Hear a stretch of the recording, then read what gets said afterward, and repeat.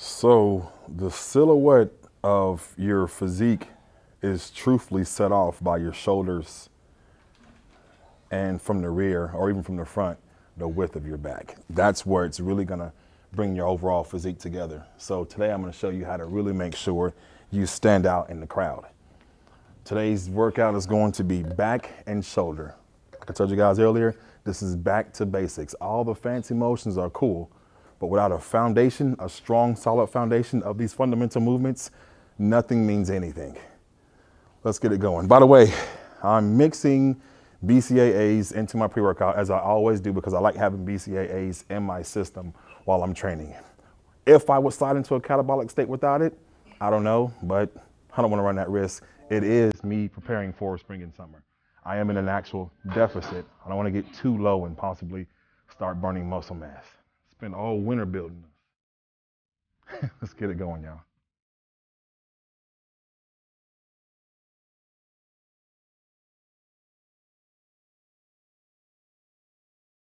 We're gonna open up with cable back row. Extremely important exercise to always leave in your back workout, especially in this cable position here.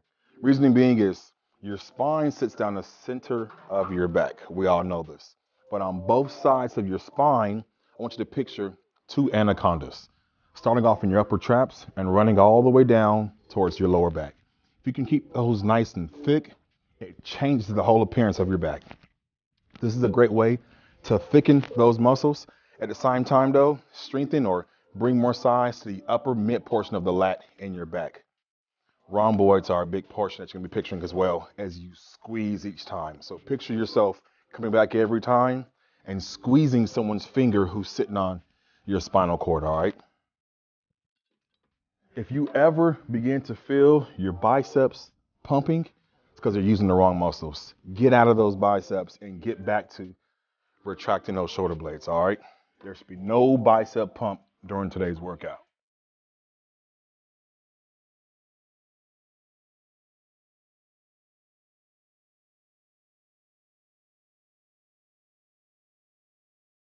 So we all know the king of all total back movements is the pull-up. But a pull-up is really hard for most people to complete. The lat pull-down is the closest thing to accomplishing those same exact targeted muscles. What we're gonna do is hold on to this lat pull-down bar just wider than your shoulder width. Not too much further though. If you wanna gauge it, perhaps put your thumb into that dip, extend your thumb out as far as you can. That's your first grasp. Do the same thing on the other side so it's even. This is gonna land you right at about a shoulder's width grip. As you pull down here though, you're gonna pull down just past the front of your face like you're doing a pull-up. Not a chin up, but a pull-up just past your face. Again, a lot of back muscle involved, but the focus here are your lats.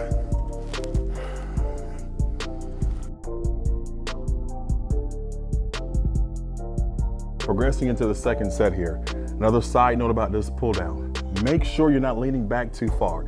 You do see variations of a lat pull down where there's actually a tilt backward going on here, but for understanding the fundamental basics, please sit upright a little bit more, okay? If you begin to lean back too far, you'll really start to get more towards an actual rowing action. A lot more of your rhomboids contracting than actually pulling down with your lats as we intend to do with this lat pull down, okay? Upright as so.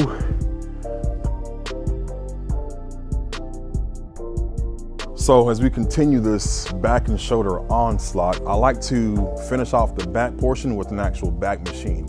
Reason being is in a machine, there's a lot less additional stability muscles involved, so I can sit down mindlessly and just pull. But at that point in time, I can just really focus on a bigger contraction of the actual muscle I'm trying to work. In this instance here, my back. I'm gonna use the hammer strength row machine for that. Feel free to use any back machine you want. Just make sure you're getting a really good squeeze in that action.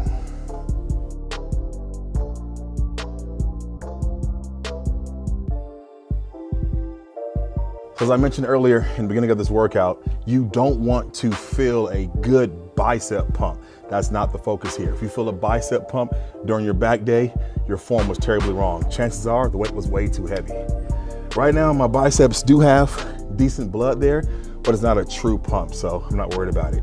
Again, if your biceps are on fire, your form was horrible the whole workout. Check that. Drop the weight down some and connect that mind to that back and less of that whole pulling, heaving action you're using your biceps for.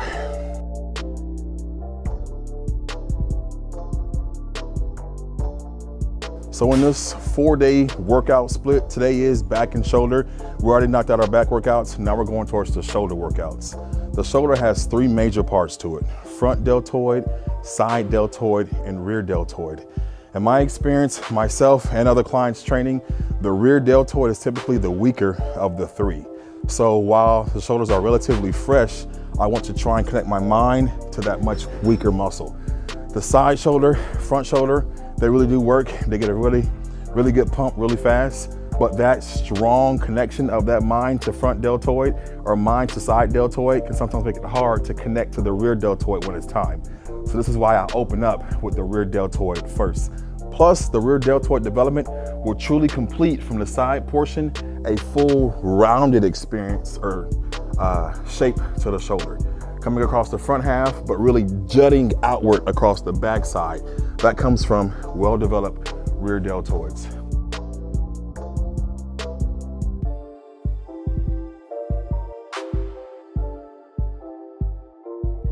Side note for you while you're doing your rear delts. If you begin to feel a pump in your traps or your mid-trap area, that's because you're too tense in that area. Go ahead and relax your shoulders down, breathe, and focus on the back of your shoulder. This is not a back workout, it's the back of your shoulder. By the way, I'm not a psychopath, I just forgot my earphones. Only psychopaths work out without earphones. So, continuing this shoulder day, we're going into the side shoulder raise. We're gonna use dumbbells in this fundamental motion that we should all be using. The side deltoid, side shoulder is extremely important to bring those shoulders alive. I'm gonna sit down because it eliminates the additional sway that I may find when I'm standing. That also means I can use smaller weights. Truth be told, you guys, big weights typically mean big injury. So if I can get a nice pump, a good workout with lighter dumbbells, I'm gonna go towards a lighter dumbbell. And of course, when I say lighter, I mean relative to my actual strength. I'm a pretty strong guy, I ain't gonna lie to you. But lighter in my world is, well, there's 25-pound dumbbells. A slight pausing motion at the top of it. Here it goes.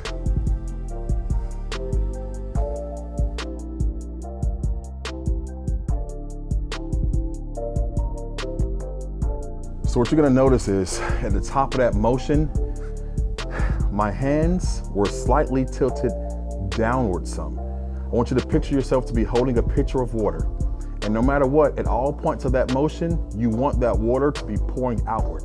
So no matter what, at the bottom or towards the top half, you want to have that water pouring outward. That's going to make sure you're staying on that side deltoid. As you begin to get tired, look out for it. You're going to find yourself wanting to open up backward. That's just your mind trying to use the fresh muscle of your mid-trap to get your arm up.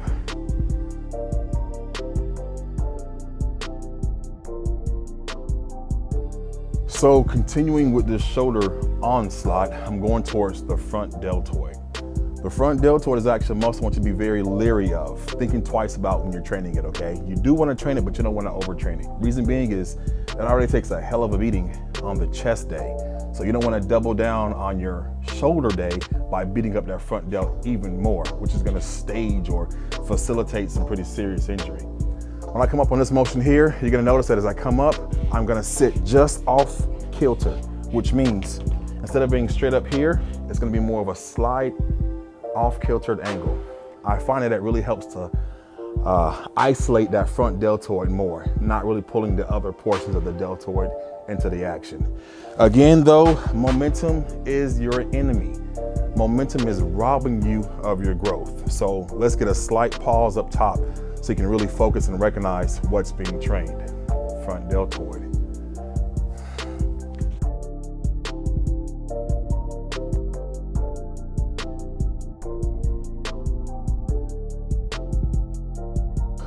The shoulder onslaught continues.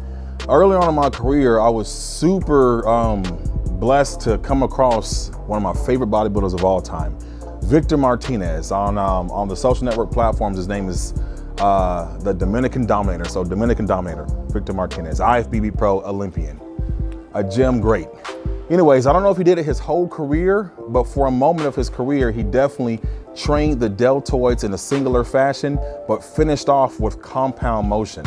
So each one of the deltoids got a nice little pump to it, then he just finished it off with a big compound motion. So in the same spirit of what I learned from Victor Martinez many moons ago, I'm going to finish off this shoulder workout with the overhead press in this machine. You could use a dumbbell if you wanted to for that compound motion, or even a barbell and an overhead military press. I'm going to be instead using this machine.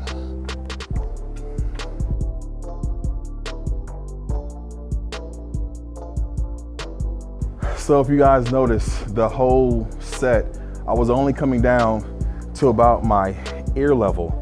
Coming down much lower than your ear level can actually put too much emphasis on the actual shoulder joint. So I'm coming down to about my ear and then back overhead. No need to come that low, way too much stress on your shoulders. If you don't feel it now, trust me, you will feel it by the time you reach my age of 37. Start point here, over.